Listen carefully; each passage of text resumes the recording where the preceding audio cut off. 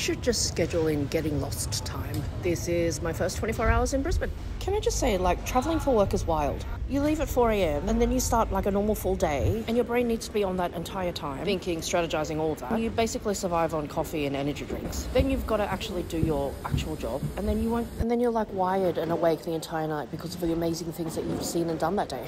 Anyway, this is Michaela. She's from Adzon. They are going to be our masterclass for Craft Club this month. So I spent the day with her making a whole lot of content, shooting our masterclass. So much content is going to come out of this day. I cannot wait to show you what she's got in store. So like after a whole day of shooting with her, I had to catch another train to Brisbane because they're based in the Gold Coast, kind of in between. And if you're a Brisbane local, go to Adzon. Seriously, go there. Look at this amazing vinyl.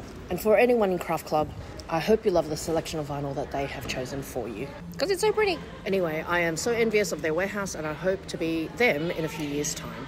So then it was time to get myself to Brisbane, and it was only one train, but of course I could stuff it up. Finally got my way there, and I had homework to do for Craft Alive tomorrow, which is my induction.